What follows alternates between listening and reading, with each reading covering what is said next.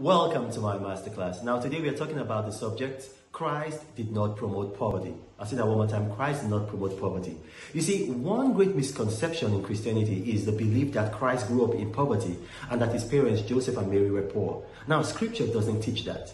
You see, God did ask Joseph and Mary to raise his son, Yeshua, but he did not ask them to pay for it.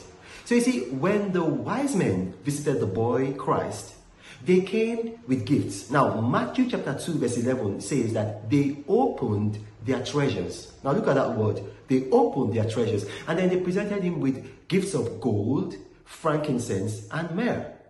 Now, note that word again, treasures. So you see, when you see that word, you understand that they gave him things that were very, very valuable. Now, if you read Matthew chapter 20 verse 2, you see, in those days, a day's salary was a denarius.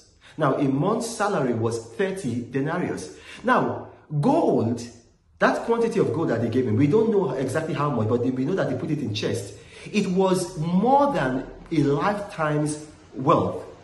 Now, you see, when you read about good frankincense and myrrh, you immediately think that gold was the more valuable of the gifts that were given to him. No, in those days, frankincense and myrrh were just as valuable as gold, and sometimes researchers actually believe that pound for pound they were more valuable than gold.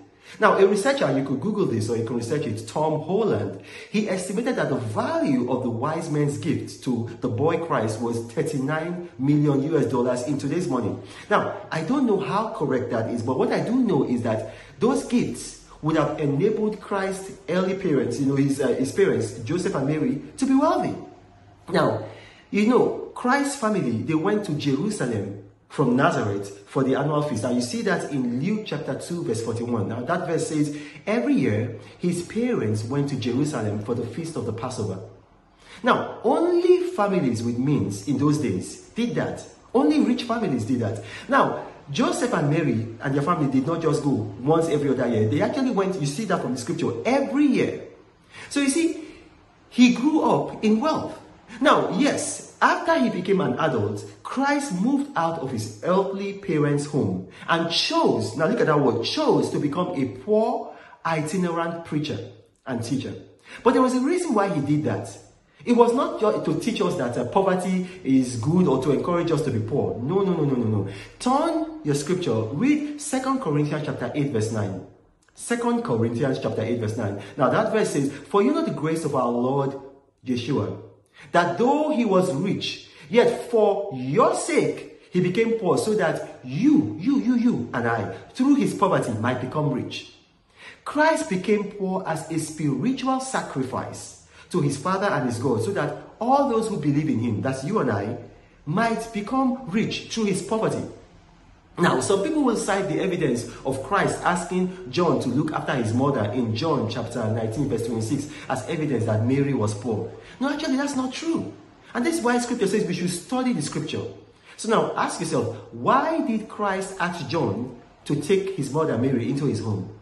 You see, in those days, if you were executed by the Romans, if you were executed, and then not just by the Romans, but also the Jewish authorities, it meant that your family became a pariah in Israel, in Judah.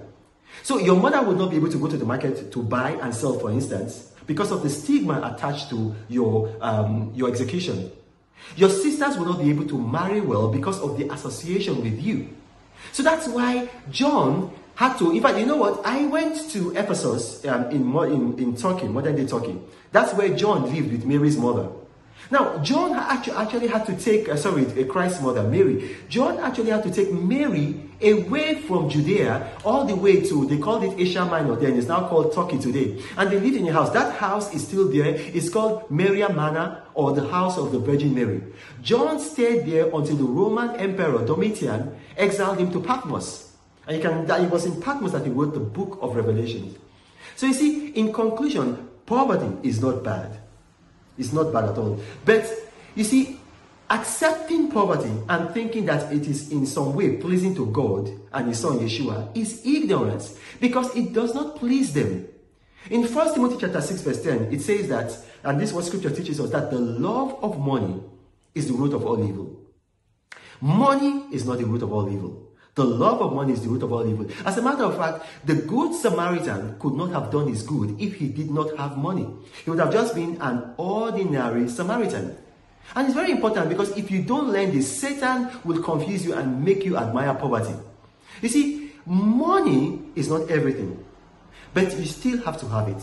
Because when words fail you, listen, money may not fail you. Now, I'll give this example. Suppose maybe you had an urgent assignment, you had to go to the airport, and then to get the ticket to fly maybe to London. And they told you that, oh, the only seat available is a first class seat. Now, you might be speechless.